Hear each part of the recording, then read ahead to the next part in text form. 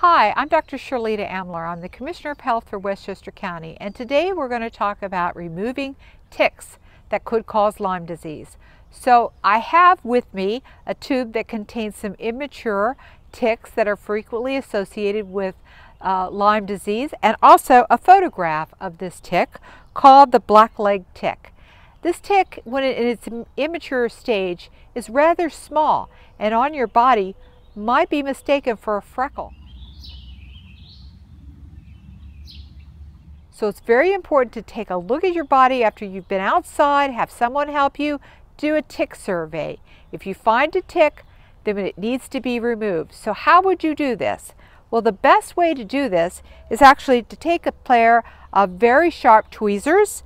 And what we want to do is we want to get right up adjacent to the mouthpieces of the tick, squeeze firmly and gently remove the tick.